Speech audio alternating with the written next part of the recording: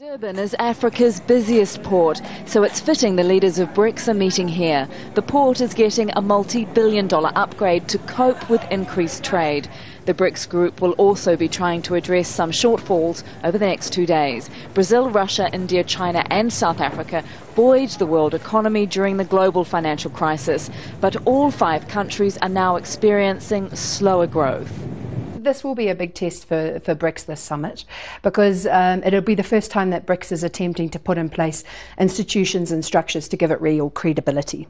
And if it is able to make decisions, for example, to establish the BRICS Development Bank, or a virtual secretariat is another thing that's been discussed at the moment, then people will start to take the formation a bit more seriously. BRICS want to play a bigger part on the world stage. In line with their financial clout, a BRICS bank would help finance joint infrastructure projects and solidify cooperation. South Africa's government knows that to optimise its position as the gateway to the continent, it has to make trading with its neighbours easier. So it's negotiating with Zimbabwe, Zambia and the DRC on how to do away with bilateral trade deals that currently complicate the export of minerals and commodities like grain. Despite wanting more say over global financial structures, BRICS couldn't unify behind one candidate to lead either the World Bank or the IMF when the chance arose.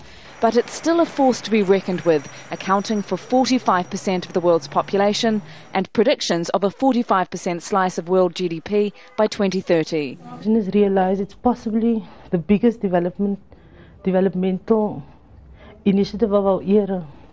And I think now is the opportunity for us to influence it before it becomes set in stone and reproduces what we've had for the last 50 years. The expectations of this summit are high. Russia is pushing hard for BRICS to go beyond the economics and find a common political purpose during this, the group's 5th summit in Durban. Tanya Page, Al Jazeera, Durban, South Africa.